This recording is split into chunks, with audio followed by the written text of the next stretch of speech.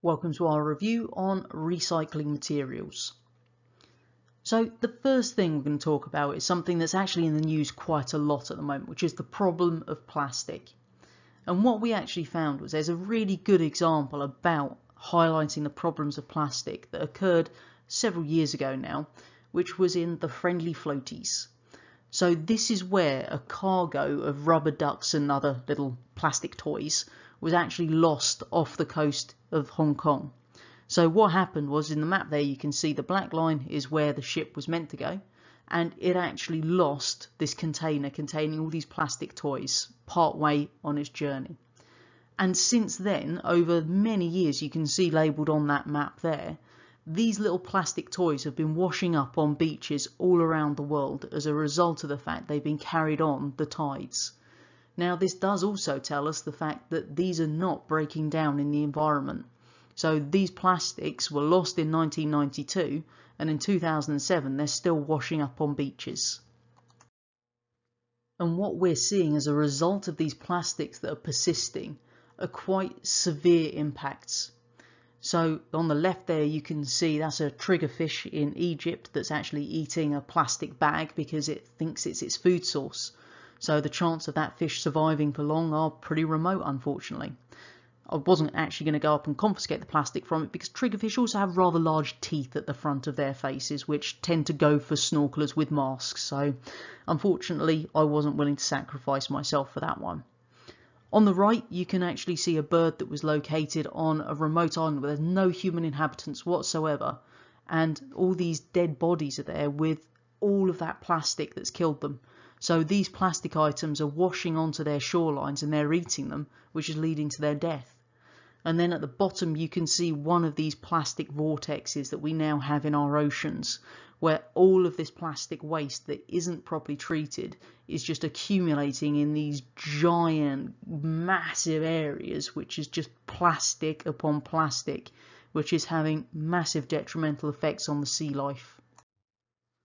Hopefully when you've finished using something, you do actually manage to put it into a bin, and if it's not being recycled, then that's going to end up in a landfill site.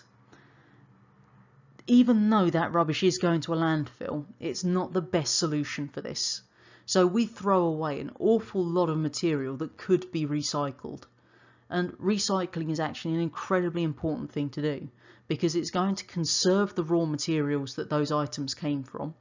It's going to conserve our energy resources. It reduces the release of harmful substances into the environment, and it reduces waste. We won't need these vast landfill sites if we recycled more.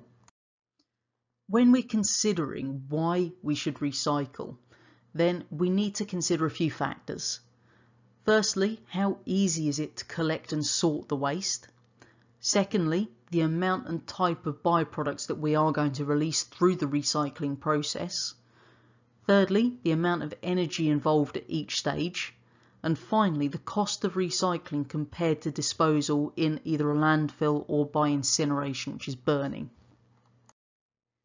If we consider what actually happens to that stuff that you put into your recycling bins, then the first thing that happens is those materials are collected and sorted. Metals are then taken and melted before they're poured into moulds to produce these things called ingots. The paper is mixed with water, it's cleaned, it's rolled and heated to make new paper. The glass in there is melted and moulded into new objects, and the polymers are melted and formed into new objects as well. One thing to bear in mind is that when we talk about plastic, it's not just one type that we treat the same way.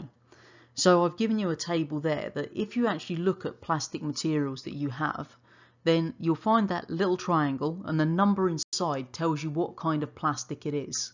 So one of the more common ones that you'll encounter is probably the PET, which is what you generally have in all those drinks bottles, and that is actually widely recycled.